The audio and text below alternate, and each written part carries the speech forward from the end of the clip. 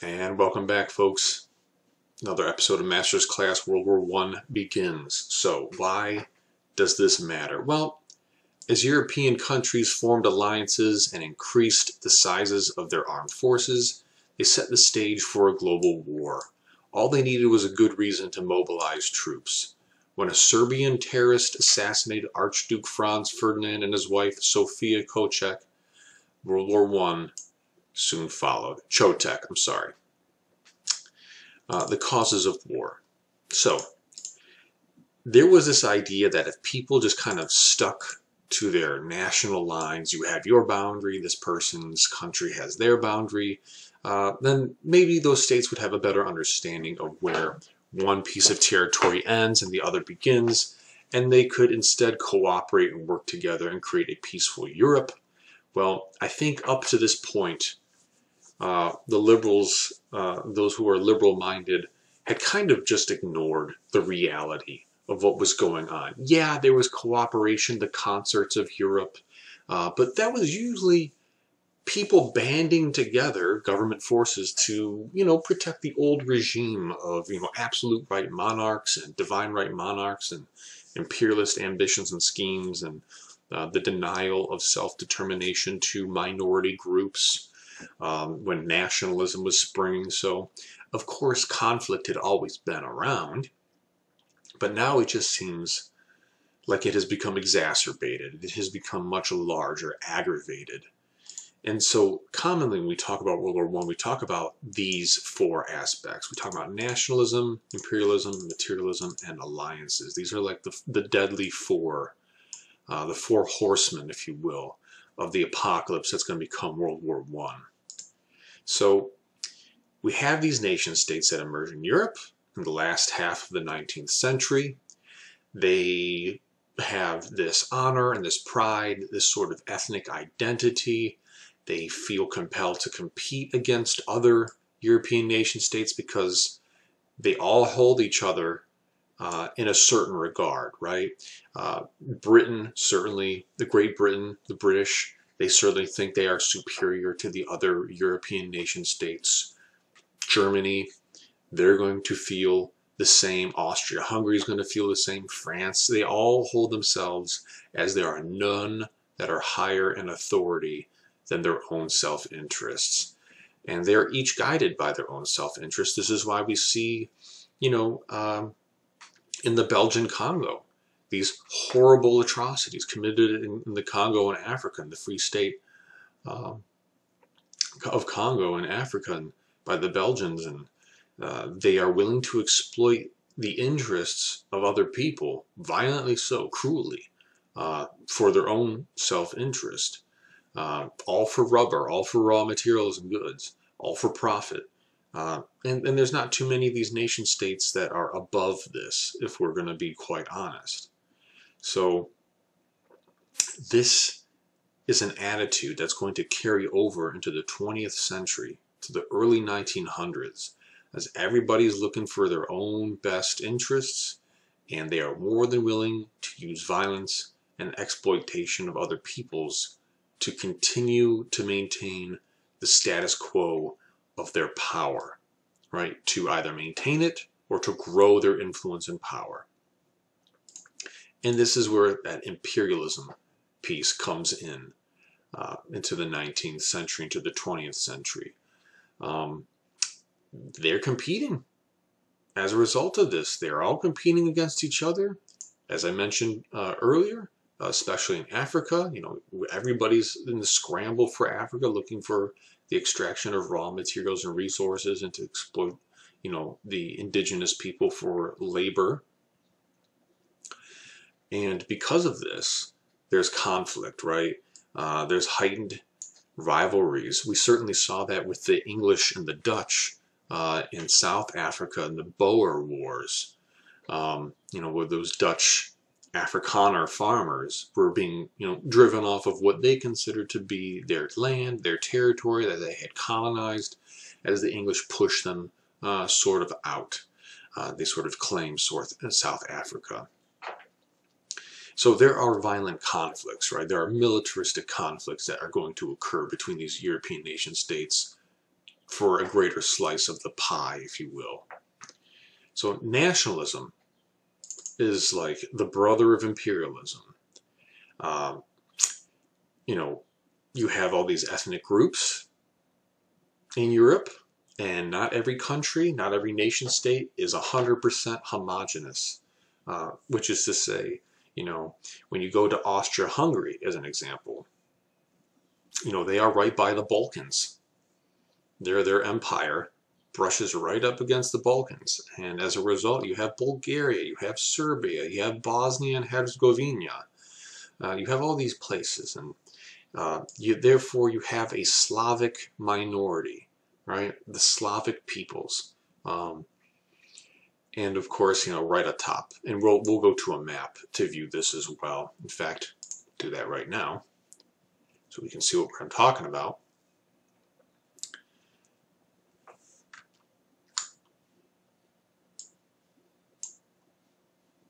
You have your Romania right there. So from Russia, you have all these Slavic peoples. The massive majority of Russia is Slavic. And then going to Romania, Slavic, Serbia, Slavic, Bulgaria.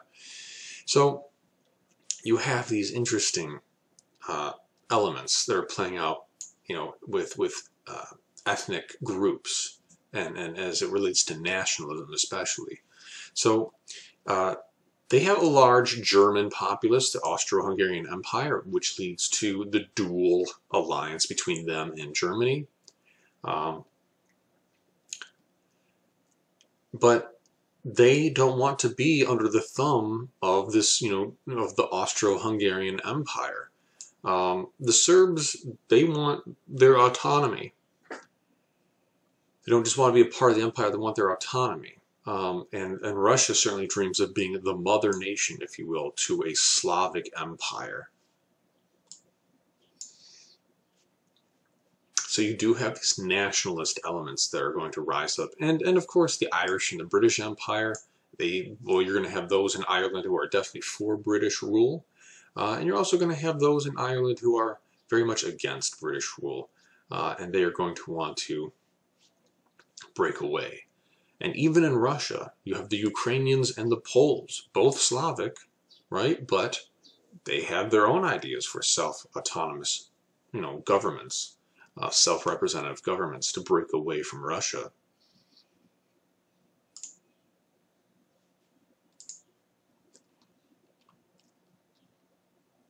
So you have these elements of nationalism and imperialism, right? We're expanding territories. You have certain nations that are conquering other nations, and of course incorporating certain peoples who might be minority groups into their empires, and they feel a resentment as a result of this.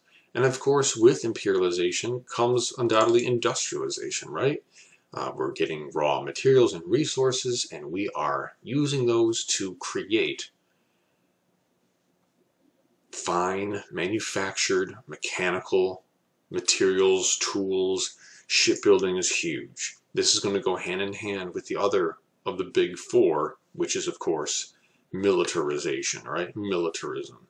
Because you're not just building ships for trade.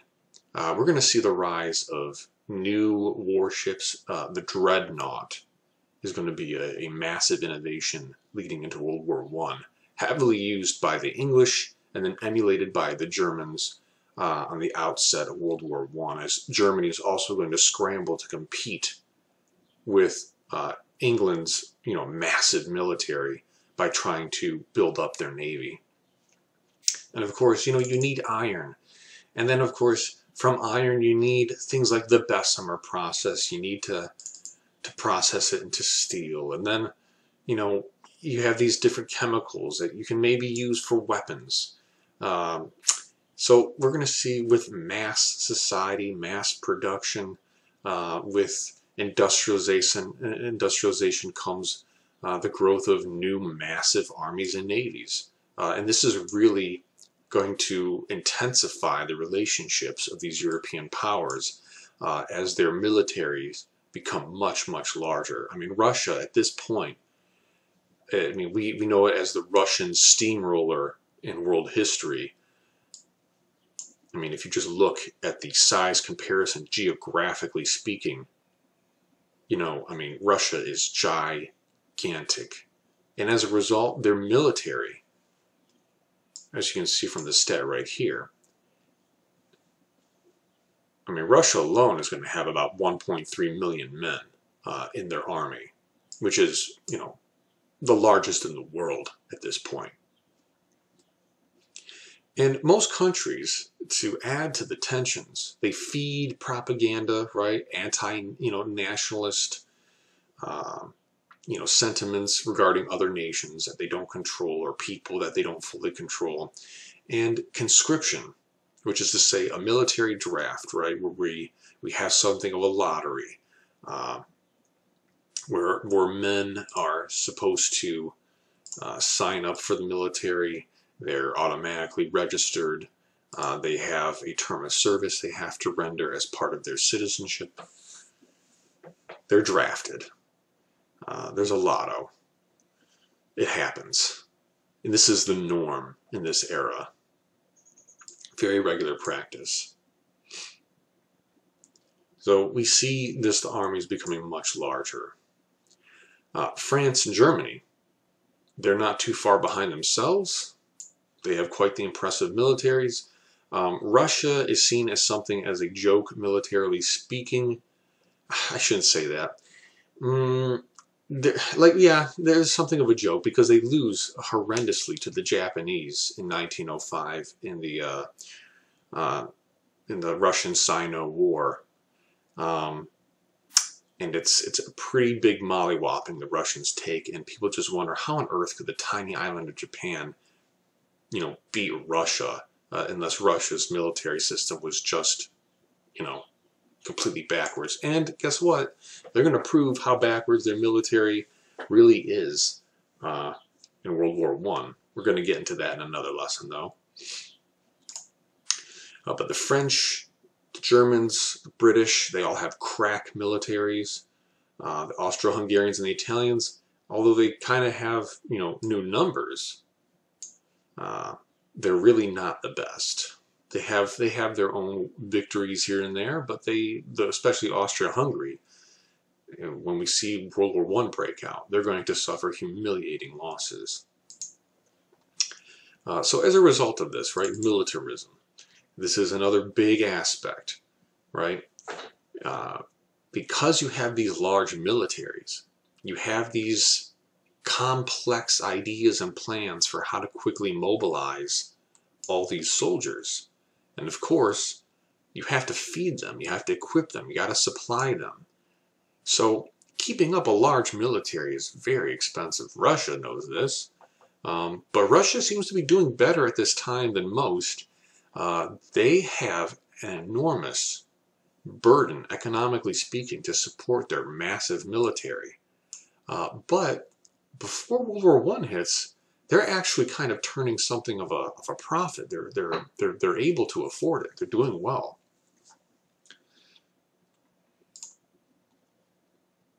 Now, the thing is, when you make a plan to go to war, either offensively or defensively, and you have these plans on how to quickly mobilize these soldiers and to equip them, you can't just make any change because it creates a domino effect on your plans, right? And this can cause chaos. This can cause lack of communication on the field. And so military leaders often insist in this era that they really can't alter their plans. Like, this is the plan, we have to stick to it. And as a result of this, the politicians who may not have any military experience don't have any real leverage or leeway or ability to argue against this. So these ideas of geopolitics, they're not really just political. They're militaristic in their rationale, the decisions that are going to be made. And lastly, of the big four, we have the alliance system. So as these militaries are getting massive, and as we can look at geopolitics, just, you know, the geography of things, of nations competing against one another for other territory, they're suppressing the nationalist movements for self-determination and independence of, ethnic minority groups within their boundaries. They are competing against one another for raw materials and resources in other territories, such as in Africa. You're going to get alliances because there's fear, and there should be fear. Look at Germany, right, and its boundaries and their relationship and what becomes known as the Triple Alliance. Austria-Hungary is the dual alliance between the two of them, and then Italy joins into the mix for the Triple Alliance. And they are sandwiched, right? France, a great military power at this time, Great Britain, and then Russia on the other side, terrifying that Russian steamroller can come in and press them and allow the British Navy and the French Army to basically control. Well, the British Navy clearly controls the seas up north, France down south. Russia smashes against them. They have Slavic allies below. And this is a terrifying place to be. You're sandwiched between your enemies, if you will. And this is where alliances come into play. Because you don't make alliances with groups that you believe you can defeat. You make alliances with nations that you fear, that you're not 100% certain that you could defeat militarily speaking. And of course, there's other factors. You make an alliance with those that you're afraid of, to keep them at peace so you can build up militarily, so you can compete with them in the future if the need arises. And of course, because maybe there's also a shared culture or heritage. That's certainly the case between Germany and Austria-Hungary. There are a lot of Germans and Austria-Hungary, Germanic peoples.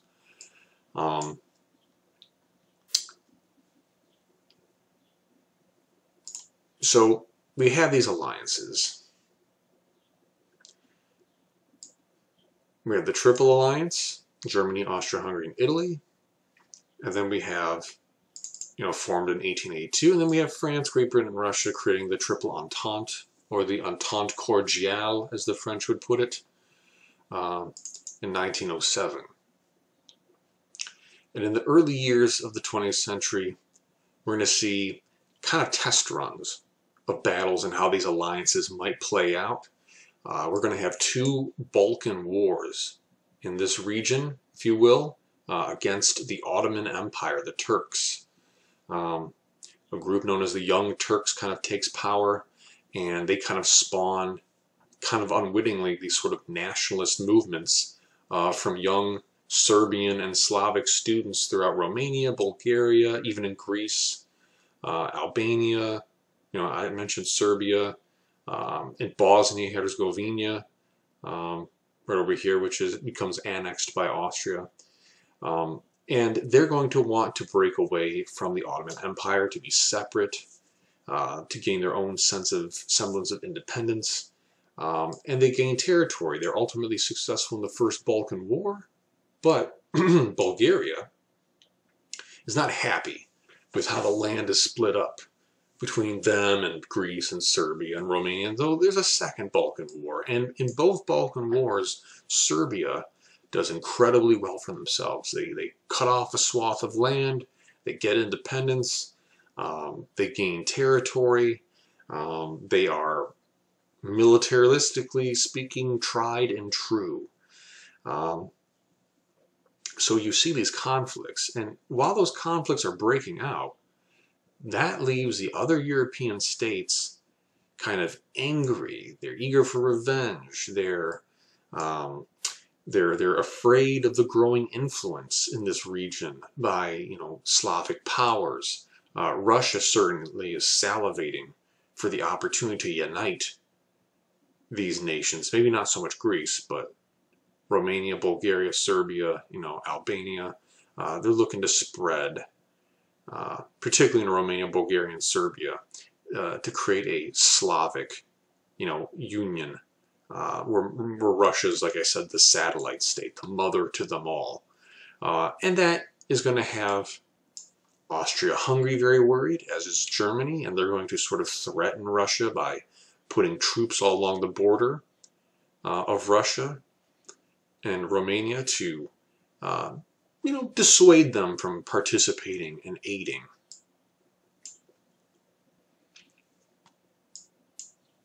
And that will ultimately be successful, but it shows that those tensions are already there. And those wars are costly. There are, hundreds of thousands of lives lost in the First and Second Balkan Wars. And it seems like this is going to serve as something of a template for a greater conflict should these alliance systems break down and they're not able to sort of dissuade or discourage other nations from participating in what are, regional or, local conflicts. So all of these factors, right, all those factors play a role in starting World War I.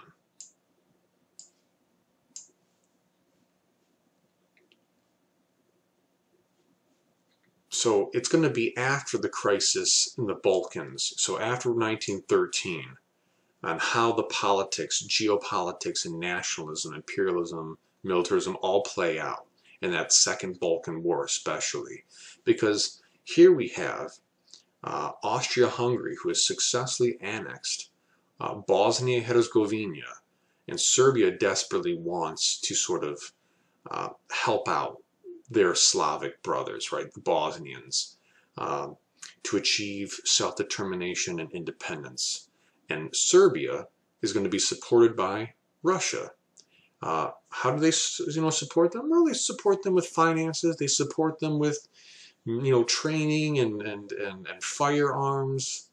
They say they'll back their play should a military conflict break out in the future. And of course, Russia, like I said, they're driven because they want to, Serbia wants an independent Slavic state in the Balkans, and Russia wants to, basically control it. They want to unite. And Austria-Hungary is not going to give the Slavic minority, the Bosnians, the kind of rights that they gave to the Hungarians. They want to prevent that from happening. So it really all comes to a head on June 28th, 1914, when the Archduke Francis Ferdinand, pictured here,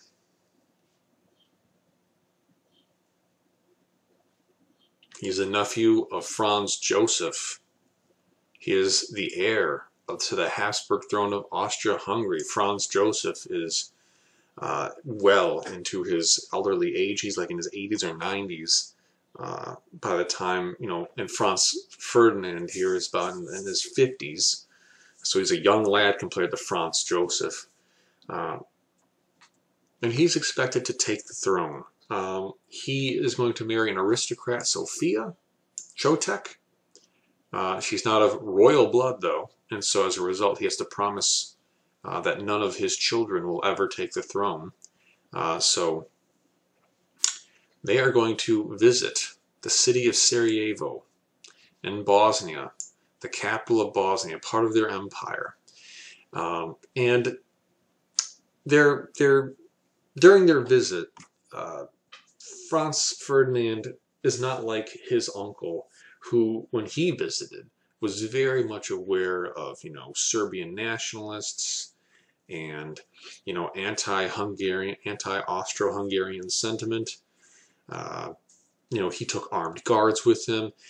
Francis Ferdinand doesn't really do that. He has a small retinue of police officers, both plainclothes, who kind of mix into the crowd, as well as like some bodyguards, but like it is very small. They're driving around in a limousine chauffeur, a convertible that is just begging for assassination. And so you have it that prior to this, Francis Ferdinand was sort of cracking down on universities and schools in Bosnia, where Slavic students were giving nationalist speech rallies calling for unification with Serbia, They're calling for their breakaway from Austria-Hungary to create an independent nation state for Bosnia. And so he really cracks down on the students in these clubs at these universities. And one such student is going to lead a group of conspirators in the streets. This student actually tries to join the military, but is seen unfit for service, too weak. And this student reads a lot. He reads a lot. He's a very well-read individual, and he is perhaps one of the most influential teenagers in all of world history, Gavrilo Princip. And Gavrilo Princip is a Bosnian Serb. After he fails to enlist in the military back in 1913 for that Second Balkan War to play his part, he becomes obsessed with nationalism, with Slavic identity, with the Serbs, with movements that, strike a blow against the oppressive geopolitics of the Austro-Hungarians. What's funny is that although Francis Ferdinand was not for nationalism, he was not for the sort of break away from the Austro-Hungarian Empire, he was more of a moderate. He wasn't a divine right monarch, that's for certain. He wasn't an absolutist. And he probably would have been a moderate voice that would have pushed for giving the rights, the kind of rights, to Serbia and Bosnia even, as they did with Austria-Hungary to grow the empire. But the thing is, the Serbs didn't want that, and neither did Princip. And as such, Princip becomes a member of this organization known as the Black Hand. They are a Serbian terrorist organization that wanted to free Bosnia. They want to be free from Austria-Hungary and become part of the large Serbian kingdom. And it's believed, some say, and this is a historical debate, some argue that no, the Serbian government did not supply weapons and money to the Black Hand. There are other historians that argue that they very much did. Either way, we're going to see how this is going to play out in this assassination attempt. You see, earlier that morning, on June 28th, one of the conspirators had failed. They had thrown a bomb at the vehicle, which we can see pictured here. And you can see, open top convertible limousine chauffeur.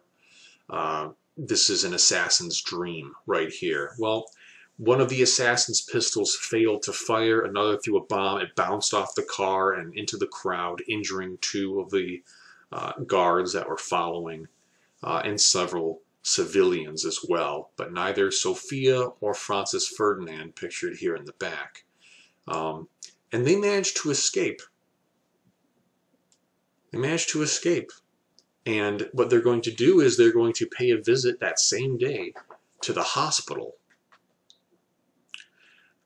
where those individuals who were injured by the bomb were. And Francis Ferdinand is really upset, even though he went in with this idea that it's all in God's hands. He kind of changes his mind now. He says, maybe I should have brought more guards. And also, I'm furious with this city. I want to leave, and we are going to punish. We're going to punish the Bosnians. We're going to enact, some punitive taxes. We're going to go after the Black Hand. We're going to oust them. There's certainly not going to be, I think, at this point, any inclusion of, Serbs into an Austro-Hungarian Serbian empire. There's not going to be a triple monarchy, as it were. But on their way from the hospital, you see, it's not just the one vehicle, it's a line of vehicles that's kind of leading them in a procession. And what winds up happening is that they get lost. And they happen to turn a corner where Princip is kind of moping. They had failed in the assassination. He got himself a sandwich. He's eating at this cafe. And as he's exiting, who should be passing literally right by him on that street corner? And so this seems like the gods had fated Francis Ferdinand to die. And so he takes his pistol out. They had a guard who was kind of standing on this sort of rail on the car, but he was on the opposite side. He had a saber, a sword in his hand, but because he's on the opposite side of the vehicle, he cannot react or get over to save Francis Ferdinand and his wife. 2 shots is all it takes to kill the both of them. Immediately, Princip is beaten to within an inch of his life and arrested to be harshly interrogated. And it's here that the Austro-Hungarian government doesn't really know what to do. They don't know if the Serbian government was directly involved or not, but it doesn't really matter at this point because we have these sort of ethnic and nationalist ideas that have played out. And now this is really a great excuse. This is an opportunity to use their military. War can solve problems. And the problem they have is, well, with the Serbian nationalist movements and these terrorist organizations. And so we can see from this quote, to render Serbia innocuous once and for all by a display of force, end quote, as the Austrian foreign minister put it. They want to, attack Serbia. They want to claim territory. They want to have Serbia answer for the death of their Archduke. But Russia's still there. Russia's still a problem. This alliance they know they have Serbia's back. So they're going to seek out their German allies, an Emperor William II or Kaiser Wilhelm II.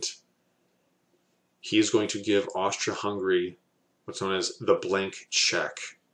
Or rather, I should say, Bethmann Hollweg, his chief advisor, if you will, his foreign minister, I should say, because right now Kaiser Wilhelm is on like a 10-day cruise on a yacht when all this goes down. He's away from it all. So Bethmann Hollweg, along with Moltke the Younger, sort of conspire with the foreign minister of Austria-Hungary and Franz Joseph of Austria-Hungary, the uncle of Francis Ferdinand. And they're going to, go to war. So they basically say, whatever you need, the blank check, whatever you need, whatever support. And war is going to break out between Russia and Austria-Hungary, because as Austria-Hungary gives the Serbs an ultimatum, which the Serbians believe that the ultimatum that they're given is unreasonable. They want to basically allow Austria-Hungary basically wants Serbia to basically give up its right to self-determination. It's seen as unacceptable, and this is where the domino effect comes into play here. So to put it in short, Serbia doesn't fulfill the ultimatum. Austria-Hungary declares war on Serbia, and they're going to launch a massive attack on Serbia's capital in Belgrade and in Belgrade. And then from there, Russia has been pre-mobilizing, and now they mobilize against both Austria-Hungary and Germany. Germany, in turn, has that blank check. They back, Austria-Hungary. They go to war. France is an ally of Russia, so then they go to war with Germany, and then Germany uses this method, and we're going to skip ahead right here, known as the Schlieffen Plan. It came up by their General Alfred von Schlieffen. And this is basically, we're going to have a small holding pattern a holding maneuver to keep kind of Russia in place, while the majority of the German military marches through Belgium to avoid any of the defensive borders, such as the Maginot Line the French had set up with machine guns. So they're going to go through Belgium, invade Belgium, and then through Belgium, go right to the capital, Paris, and try to knock the French out of the war super quick. Well, England supports the independence of Belgium, so when they are not granted permission to march through Belgium and they invade Belgium and they attack civilians, England gets in on the mix. They declare war against Germany. And now we basically have a world war here, as the domino effect of alliances sprawls out of control. And this is going to lead to a conflict of which the world had never yet seen.